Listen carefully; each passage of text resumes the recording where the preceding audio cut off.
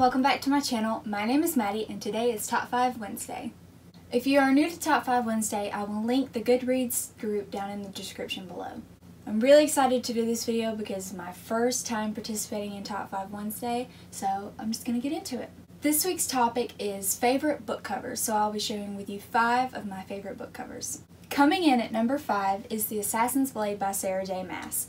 If you don't know what this is the novella bind-up for the Throne of Glass series, and these stories take place before the events of the first book, Throne of Glass.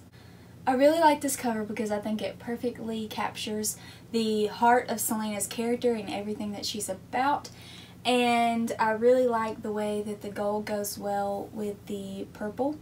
It was really hard for me to pick a favorite Throne of Glass book because I love all of the covers so much, but I ended up going with this one. If you don't know what this series is about, it follows the story of Celaena Sardathian, who was an assassin once captured by the king and thrown into a death camp working in the mines. And the first book begins when Celaena is offered her chance at freedom as she agrees to compete in this competition to become the king's champion, and essentially if she wins she will have to be the king's assassin. Number 4 is The One by Kira Cass. I chose this one because honestly I just really love the dress and I love the simplistic color scheme of this.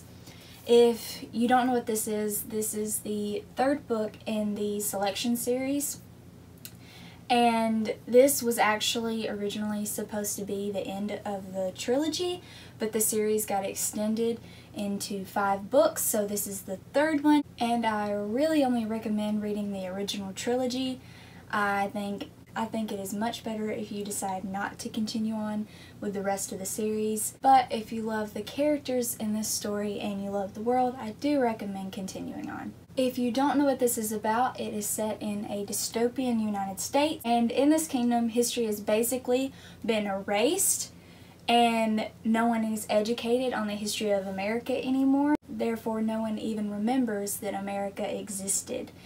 And the country is now run by the royal family, and the prince of this family has just become of age to be married, and it's custom for this country to hold a competition to win the prince's heart and become the queen, and it offers any girl in the kingdom a chance at being a royal. And this story follows America Singer, who is born into a low-income family, and she happens to get chosen to be a part of this competition, and there's romance, politics, and a lot of angst. So if you like a fluffy, fun, guilty pleasure read, this is for you. And coming in at number 3 is Shadow and Bone by Leigh Bardugo, and this is the first book in the Grisha trilogy. This is a fantasy story set in this beautiful, magical world, and this story follows Alina Starkov, who is a soldier in the king's army. However, one day she accidentally reveals that she has magical powers, but the particular powers that Alina possesses have never been seen before, and she is recruited to be a part of the special army for the kingdom, which is completely made up of people with special powers, and I really recommend this series if you have not yet read it. And number 2 is Every Day by David Levithan. I chose this cover for number 2 because I love the muted color scheme, and I, for some reason, really like how there's just like random people falling from the sky. It doesn't really have a lot to do with the actual plot of this story, but I think it's a gorgeous cover. And this book follows a person who only has a soul. They do not have a body of their own. So every day they wake up in a new person's body. They live their life for a day, and then the next day they wake up in someone else's body. They are never in the same body more than once. And this story really kicks off when the main character ends up falling in love, and they have to find this girl every day, and they hope that she will love them in return. And coming in at number 1 is Cruel Beauty by Rosamund Hodge.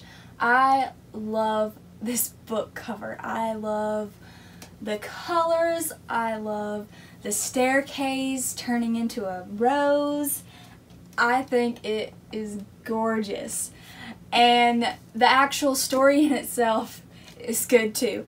This story is a retelling of Beauty and the Beast. It is probably the closest retelling I've ever read to the Disney version. However, it is a little bit more complicated. The magic system kind of gets weird at times, but I did enjoy myself. I do recommend this retelling. It is close enough to the original story, but it is also very much its own. And if you really like retellings, I think you will enjoy this one. But I also think even if you don't enjoy retellings, I do think you will like this book as well. And that is it for this video today.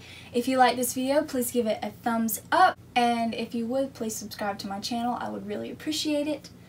Comment down below what your favorite book covers are. I would love to know. Thank you all for watching. Have a nice day, and I'll see you next time. Bye!